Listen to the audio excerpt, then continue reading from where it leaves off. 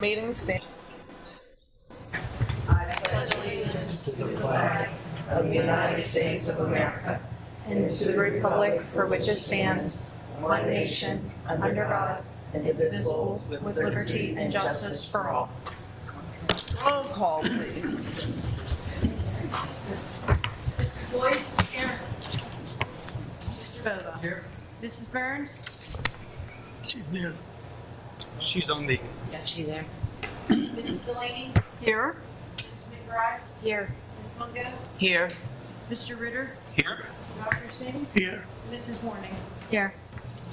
All right, welcome to the regular meeting, School Board, Gateway School Board, Tuesday, July the 16th.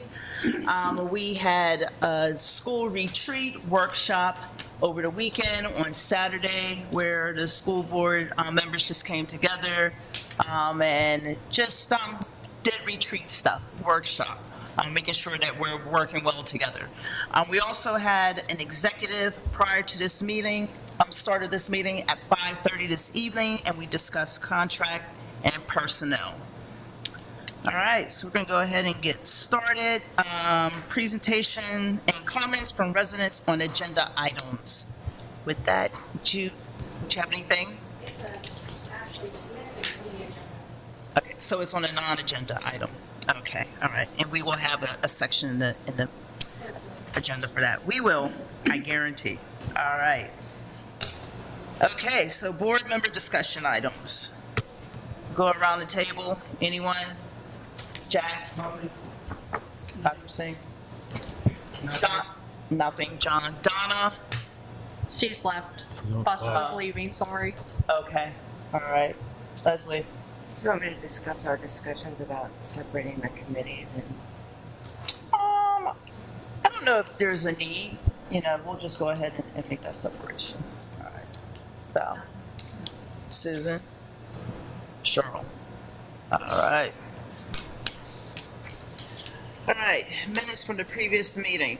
Need a motion to accept those minutes. Motion to accept. Second. All right, any discussion? Roll call. Get back on the. Mr. Bova? Mrs. Delaney? Minutes. Aye. Mrs. McBride? Aye. Ms. Mungo? Aye. Mr. Ritter? Aye. Dr. Singh? Aye. Mrs. Warning? Aye. Mrs. Boyce? Aye. All right, so I'm now going to turn it over for the financial reports. Okay. Mike, I think we just have the list of bills. Thank you, Dr. Rossi. Item financial reports, item 5.1, list of bills, July 2024.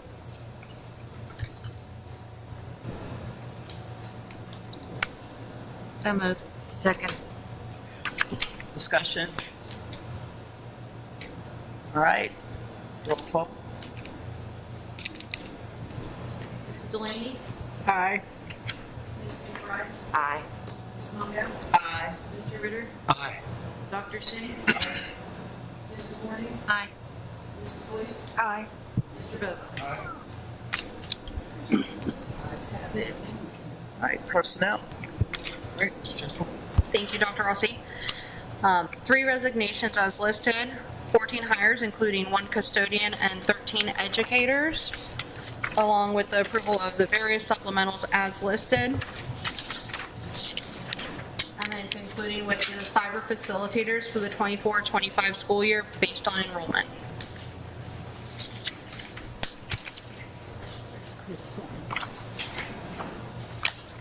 So moved. Teacher at the high school. Second.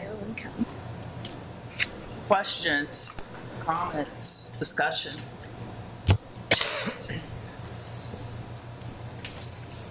I say welcome to the new employees. All right, no discussion. We'll go ahead and take roll call. Mrs. McBride? Aye. Ms. Mungo? Aye. Mr. Ritter? Aye. Dr. Singh? Aye. Mrs. Warning? Aye. Mrs. Boyce? Aye. Mr. Bova? Mrs. Delaney? Aye. All right. Administrative resolutions. I'll take that one. Item 7.1 is 95% group approval of the agreement for professional development services. 7.2 is the resolution to permanently close Gateway Middle School. 7.3 is a workshop for Superintendent's Academy in Harrisburg. Item 7.4, an agreement between New Story Schools and the Gateway School District. It's an annual agreement. Also have the revised agreement with IUP and the Gateway School District for 3 additional reading interns, up to 3, total of 4. And 7.6, an MOU with the Allegheny Intermediate Unit for the Title III Consortium. Mike? Dr. Rossi. Item 8.1, approve the Gateway Middle School change orders as listed. Item 8.2, approve the Allegheny Intermediate Unit Preschool Early Intervention Program to lease 3 additional classrooms. Monthly payments will increase from $826 to $3,098 a month. Item 8.3, approval to reinstate the capital projects account. The funds allocated for the capital projects account will be used specifically for that purpose. And item 8.4, acceptance of the district donations received during the 24-25 fiscal year. Cheryl Klonowski, Monroeville resident, donated 15 pairs of shoes, 10 sweatshirts, and socks to University Park Elementary. Question. We need a second. Second. No, it's not second. But give us a second. Then 8.2. Second. Okay. That's fine. Yeah, go ahead. I didn't hear it. I was just curious, we're allowing for 3 additional rooms, so what is our enrollment going to be up to for the school this year? That's the intermediate unit. That will be our internal one. Oh, Yeah. okay. So we initially were talking a nurse's office in 1 classroom, now we're doing 3 classrooms. Right. Okay. 4. It's a total of 4, So right? 3 on top of the initial 1. Can I ask another question under your Yep. resolutions? The news story, how many kids do we have going there? I can get you that number. I'm just curious as to what we're It talking. fluctuates throughout the year, depending on the need. Yeah, I can get you that exact because number. that's based on the number of kids we're sending over there, correct? Yeah. So we're not doing. It's usually an anything IP else team for us. decision. Yeah. Okay, just curious how many we're talking. I just have a question. 7.3. Yep. You're not first. Can you bring some candy back? It's Harrisburg. But Oh, wow. They're close. Maybe I shouldn't leave. Sorry about that. It's really close, though. The chocolate isn't that far from here, but I know. And I know we have the 7.2, we have the Moss Side Middle School closure, and I don't know if this is kind of related to this. I know that there were some parents that were maybe having conflict with the time for the tours. From what I understand, the administrators are able to make some. they're going to be very flexible to make sure Flexibility. any family Okay. that wants to come, they'll have that opportunity. Okay, Yeah, so all you need to do is contact the office. He's going to send another blast out next week. Good. To alert the parents of that. Okay. So those open houses are really open for whether you're in 5th grade or 8th grade. The 5th grade orientation is typically what we've had in the past because it's a big jump from 4th to 5th grade. okay. So that'll be more concentrated, but we also want to give 6th, 7th, and 8th grade an opportunity to see the building too and find their classrooms and the cafeteria and all that. So in case parents aren't reading their email blast, they can hear this. Yep, there'll be every opportunity to come visit the school. Okay, Yep. all right. That won't be a problem. So 6, 7, and 8 isn't necessarily, I know, I think it does say orientation, and then, so what is, so the 5th grade orientation is that, so 6, 7, and 8 would be more like the teachers are gonna be in the classrooms, but then It'd be this, more of a guided, it could be a guided tours, there could be guided tours and self-guided tours. okay, so the ones that are marked 6th, 7th, and 8th Yeah. grade really should be guided tours and not necessarily, they're not missing an orientation. No, Okay. yeah, I think that's where some of yeah, the barrier came in. yeah, the tours were for 6th, 7th, and 8th grade. Okay, so no official orientation. Any new student we may have a new student in 7th grade, there'll be an orientation for any new student in all 5th grade. Okay, thank you. How are we going to notify the public for the day that's open to the public? What are you going to use, the newspaper, or what are you doing? Reach out to the newspaper, our new communications person's on that as well. Oh, the new Yeah. communication person, Yeah. Times Express. Yeah. And it's connected with the Community Day. No, Community Day's over with. Yeah. That was in June. No, I was our thinking of, community night. No, Yeah. like National night out. like National Night Out. It's not at the same time. No. Yeah, that's Yeah. August 6th, Okay. National Yeah. Night Out. So this is going to be the first project we have a communication AMU person working on for us, is to notify the public about it. Yes. So they're getting their feet wet with us. Yes. We're in contact with the church across the street and the parking lot, the John has a behind Get-Go there, because there's about 250 parking spots. So we're going to try to run 2 shuttles, maybe even a van and a shuttle as well. And make sure you communicate with the ministerial interfaith ministry program, because their churches and congregations. Yep, we can send, Janet's sending actually the letters out tomorrow. Yeah. So we can add the ministerium. You could put it on through the municipality too, because I'm assuming all the council people, mayor. They're on the list. They're already Yeah. personally Yeah. invited, Yes. But I'm wondering if you could put it out on their Council TV. TV. Yeah. Okay. Leslie and I were at the council meeting last week, and to their TV 15, and they will be also putting that on their bulletin board. We need to formulate a little, let them know. I'll keep saying Jared, who's in charge of TV 15, Of what all, yeah, it's going on good, thank you. I brainstormed with him about 2 weeks ago as well. So separate from us, they're also doing their thing. So the question is, could our team and their team coordinate a little bit better? So they're handling that behind the scenes as well. So they're definitely going to be there. Correct. And I'd just like to say thank you to Cheryl Klonowski for the donation of the shoes and the sweatshirts and socks. It's probably going to make a difference in a kid's life. And it goes a long way. So thank you very much. I appreciate that. The things we sometimes take for granted that other people don't have. Socks are a huge need to those children. Oh, yeah. Yeah. Socks especially. Yeah. Yep. going back a minute on the publication or letting everyone know communication for the open house and so forth. I'm in touch with Leslie, who's the I already sent it to her. Trip in the Time Express. Is there a certain day you want her there to cover, or because she has been asking? Not to interrupt, but I have been in contact with her and sent her Mike Jack's information, so she Okay. can reach out to him. Oh, okay. She just commented to look at their pictures. That'll be probably the 20th, August 20th. Yeah, I knew it was that day. I didn't know if you wanted her there another time before that, or, yeah. Okay. All right, so we had a motion, it was second. I guess it's time for a vote. So go ahead, roll call. Mrs. Munger? Aye. Mr. Aye. Dr. Singh? Aye. Mrs. Warning? Aye. Mrs. Boyce? Aye. Mr. Bova? Aye. Mrs. Delaney? Aye. Mrs. McBride? All right.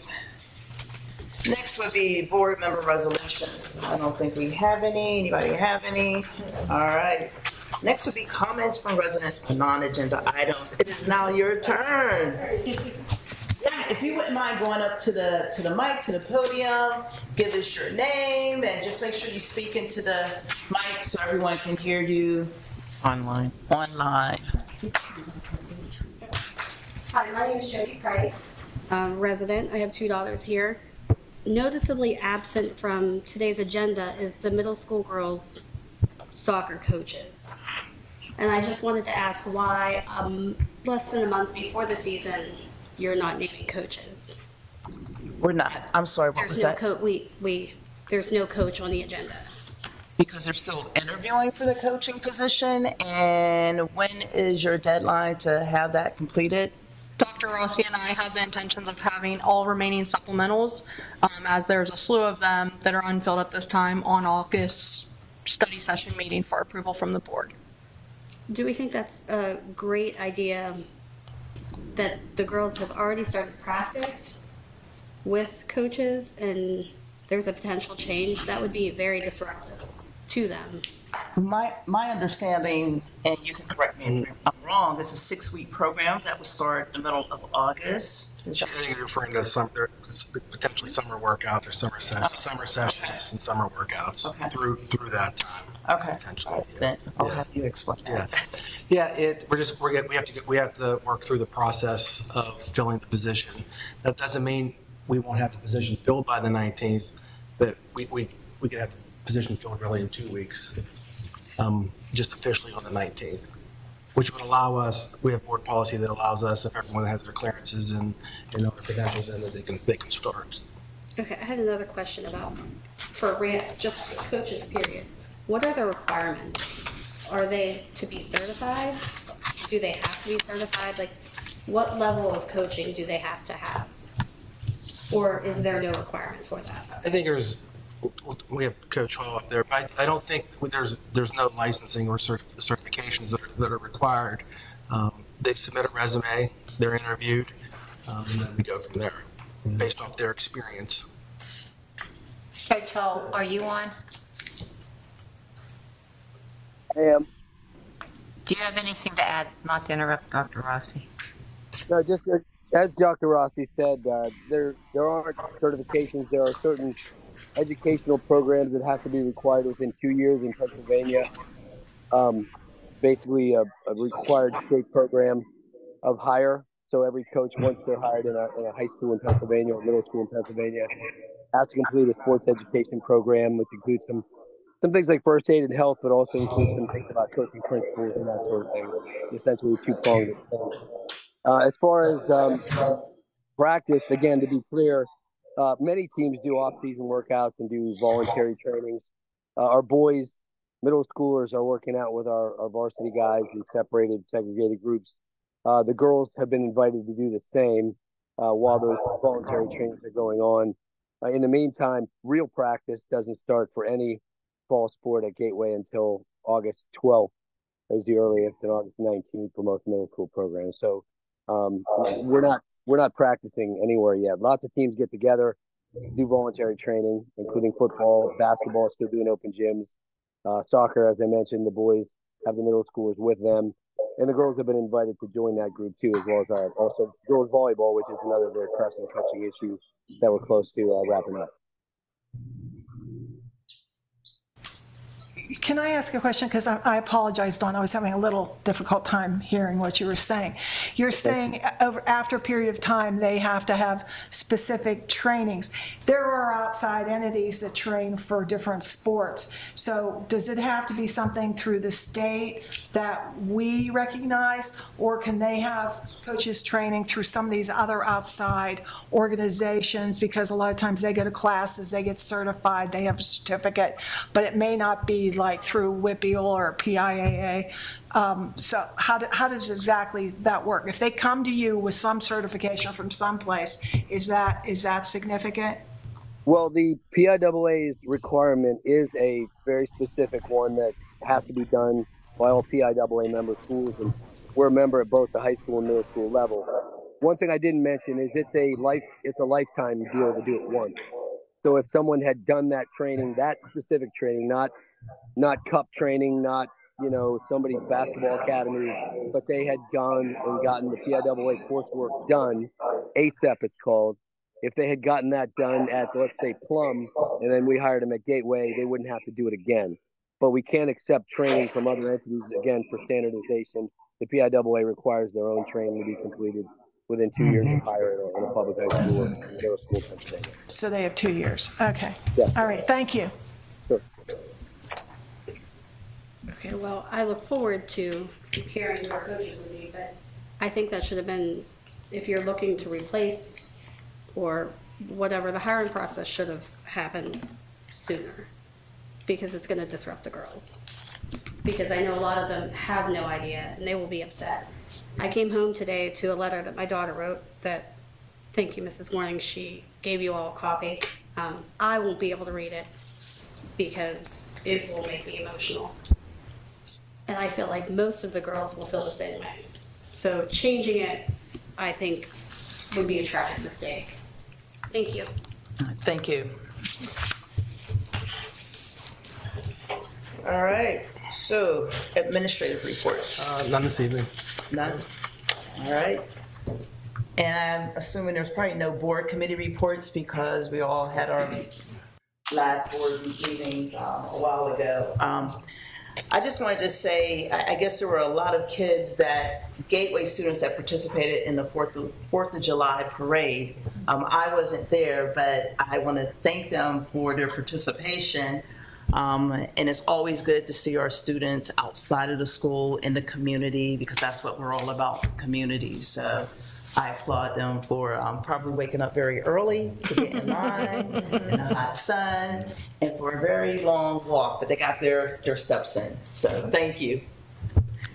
I just want to say also, as part of the 4th of July committee, it couldn't have been done without Paul Westlock. I have to say, he was in charge of it, and it's a very trying time to make sure everything comes together, but it was really applauded this year. I mean, we had a lot of new groups and everything like that, and people really enjoyed it, and they made it in record time. So Val's not saying this, but she's on the committee that every year helps put all those, 200 or so elements of the parade together. So thank you, Val, for doing that every year. And I understand there were at least 90 different groups participating. That's what I heard Paul 200. had said. And that's a lot. I don't know how many people are still waiting to hear what the unofficial count. All right, so I'm in the parade, I'm walking down. was in the parade. My granddaughter's 3 years old. I'm thinking, okay, I'm gonna walk by, I'm gonna say, okay, come over and walk a few steps with Grandpa. So I called out to her. She's looking at this bag of candy, looking down at the bag. I'm saying, come on over, now's the time, you can walk with me. She's looking down. So her mother says, go walk with Grandpa, go walk. So she walks over, and she's still looking down at her bag of candy. She wanders over and she wanders back. So who's more important, me or candy? Candy. I think Part of the parade. It's part of the attraction. The kids love it. And the other thing, make sure you have enough candy. I ran out of candy. I didn't expect it. But it is such a nice way And they're looking at me, and I run out of candy. It's such a nice way for the whole community to get together and celebrate. Yeah, it was well attended, and other people from other communities were so impressed that they, Murraysville was there, Plum, all these other communities, because they appreciated the parade as well. We have our first meeting tomorrow for next year. I would like to say I met with the Gateway Foundation, and they're looking forward to working with you, Cheryl, as our liaison. So Excited. it sounds like they're on a good path, and there are going to be some good things coming from their organization. So I can't wait to see what they're going to do. So At some point, I'd like to have them come with me, and we'll go down to see our state rep, because there is monies through the state that a lot of districts who have foundations have tapped into. they're working on that. So you will need to get in contact with them, make sure you guys It's talk. always good to see if we can pull a few strings together. Yeah, they got some things. Application process. They got a lot of good people involved, so, I'm yep. looking forward to that. All right. Are you looking for a motion to quit? Yes. Motion to quit. Hold on. A couple meetings ago, we had a gentleman from Pitcairn come in, Mr. Galia, right, Jeff? Yep. And he had requested about renaming our north entrance at the high school. Micah, do you by chance have that? This was put up last week, and for Scotty Williams, as it's made Scotty Williams Way. And I just want to say thank you to Monica and John Krakovich for getting this up and ready to go. So for the folks who can't see, there are a double door, security doors, and above it, in about 1 foot high black lettering, really nice, prominent, it says Scotty Williams Way. It's nice. Well done. Now, the plan ultimately is there also going to be an exterior sign that the folks at Forbes will be responsible for it. Nice. That is. Jack, did you show him that? I did indeed, yes. So Scotty has seen it. Oh, wonderful. Yeah. Nice. That's wonderful.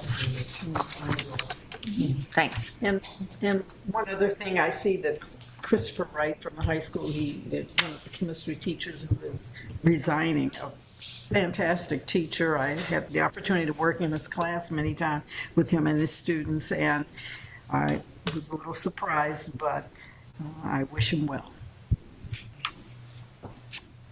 With that, seek a motion to adjourn. Second. All right.